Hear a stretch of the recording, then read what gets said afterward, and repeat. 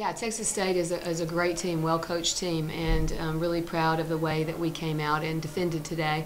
I thought that we played really good scout-specific defense and really battled throughout the night.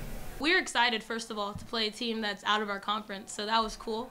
But we knew with this team when we were scouting that they have a lot of effort and they never stop playing. So I think that second half we just knew every time they had a run or we had a run, we just had to do one more thing in order to end that run. I mean, we just played hard, I think. I think that simply was it today on offense and defense. We just played very hard because we knew at the end of the day that game plan would help us win, which it did. I'm just excited. I've never played postseason before. I sat last year as a redshirt, so it's just really cool to be playing in March. I'm very grateful to be one of the teams that is playing in March. I mean, every single day in March is fun if you're into basketball because there's so many games going on, and it's just really neat to be a part of it now.